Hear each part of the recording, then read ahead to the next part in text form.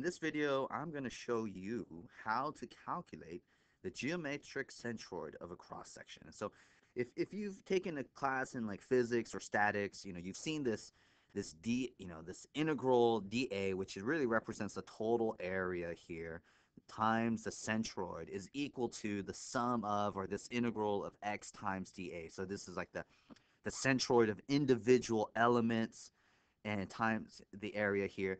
A lot of times this calculation for the centroid is called the first moment of area. All right. And the reason it's called the first moment of area is because here you got this area times a distance. And same thing here. And you've probably seen this most often. It's applied, especially for shapes that are, you can break up into rectangular shapes and things.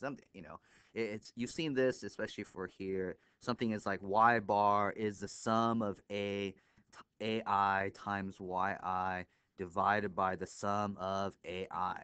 Okay, which is essentially the moments of areas of the individual elements divided by the total area will give you the centroid result here. And that's, if you look over here, you can see the analogy between this equation and the other. Okay, and that's really what it is to calculate the centroid. And we're going to do this little example right here, this T shape, and hopefully that'll illustrate all the points and you'll have some command of it and just to be able to go through the process. But here, look, check this out. So the first thing you need here is, what we want to do in this problem is calculate the geometric center of this shape. And this shape here, somewhere here, I'm just going to say here, it's got an axis through its center here, and the centroid is somewhere around here. I don't know exactly where, but somewhere right here. This is the geometric center. This would be its xx axis, we'll call that, and then we'll call this right here the yy axis of the geometric shape. And the distance from, we'll say the distance to this location from one of the edges is its geometric center. So this would be this distance right here to the x axis of the shape would be y bar. Okay, and then here the distance from one edge to here would be x bar. Okay, and in this case, because the cross section is symmetric about the y-axis here, x bar is going to be 6 inches, or just halfway. Okay, so this x bar, this is simple, this is an over, and this is 6 inches from the left, here.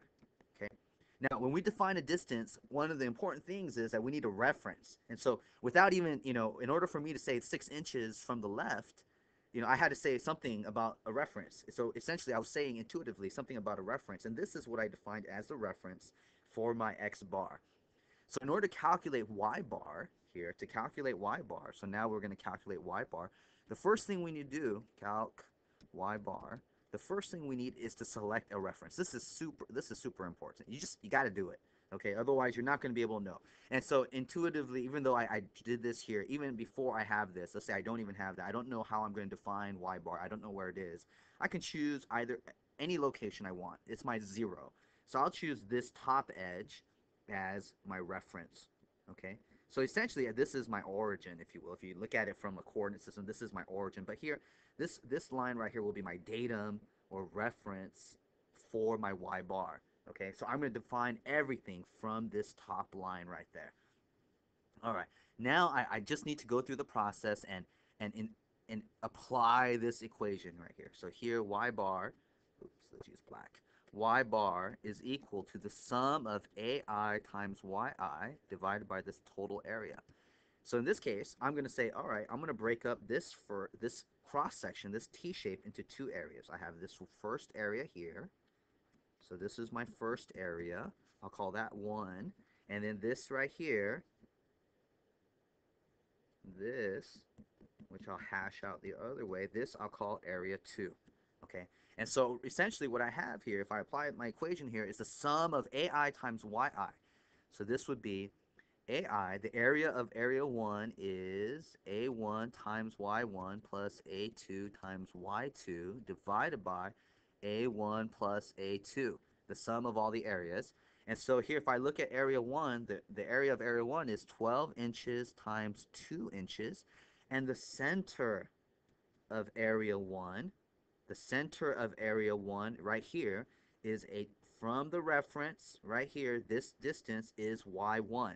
And that distance is equal to 2 divided is 1 inch. All right, so there's going to be this 1 inch over here plus the area of 2, which is 10 times 1. Okay, 10 inches times 1 inch times, oh man, I'm going to run out of space. 10 times 1 times the distance from the reference line here to the center of area 2, which is right here.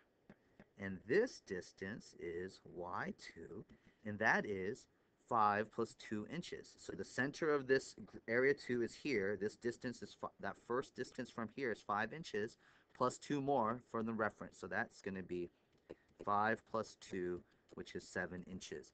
And there should be a, right over here, there should be a 7 right here. So I should be 10 times 1 times 7 right here, divided by the total area of the cross section, which is 12 times 2 plus 10 times 1.